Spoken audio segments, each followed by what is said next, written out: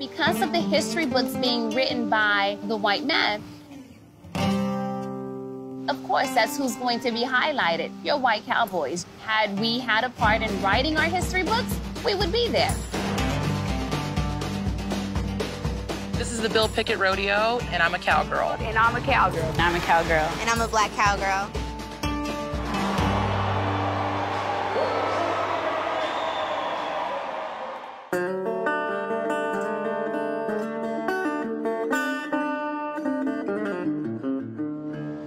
Don't even worry about it.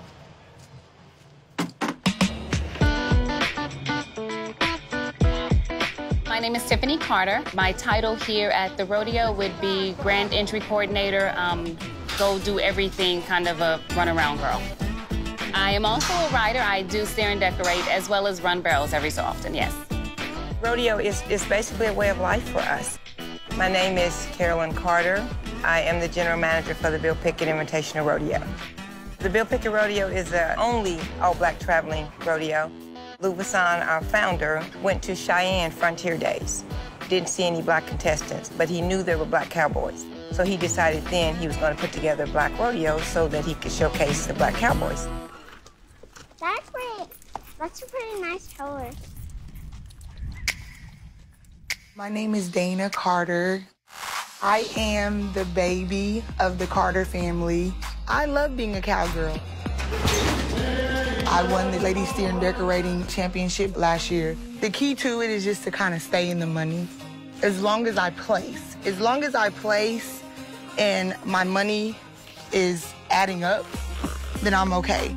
But as long as I'm not placing, that becomes a problem. I'll see y'all at the rodeo. A rodeo is pretty much like a track meet. There's all kind of events kids and old people can enjoy. There's barrows, there's bull riding. It's awesome. The rodeo is definitely a sport. You have to be athletic. You have to be skilled. Your mind has to be in the right place. Some of them are there just because they want to show that they can do it. Some of them are die-hard competitors where nothing else matters. And some just want to hear their name called over the loudspeaker. It can be a lot of pressure. You just kind of keep a clear head. Just know that you're doing this for your people. You're representing your people. You just stay focused. You ready? Cowgirl? You want mama to win some money?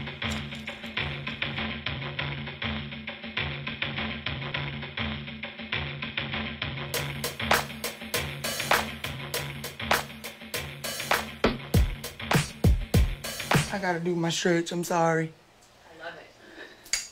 I love it. We get the cash on hand after the rodeo.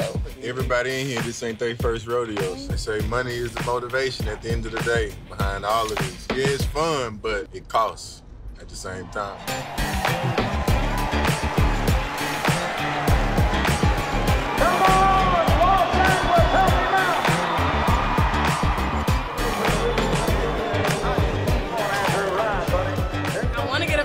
Check. Gotta go against her.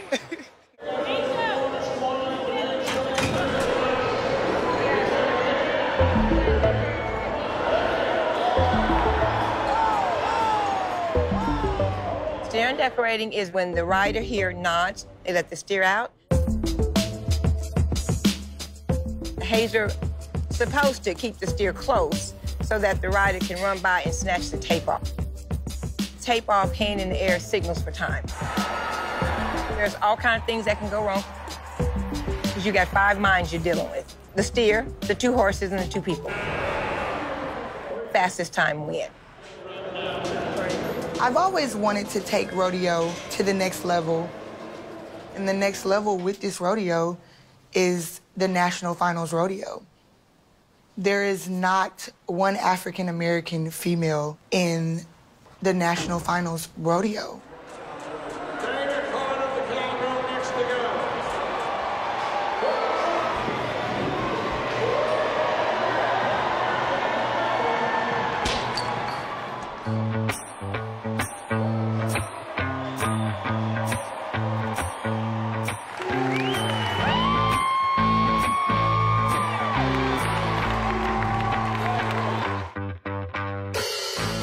I won the ladies steer and decorating with the time of a 2.3. It's time to go home. As far as the history books were concerned, nobody really knew about the Black Cowboys. It was our due diligence to put us out there so that people actually knew that, you know, hey, we're here, we're alive, and we're still competing. We got some little girls coming up. I wouldn't be surprised if they do make it to the next level. As long as you have your own behind you and the support system behind you, family, friends, I mean, the sky's is the limit.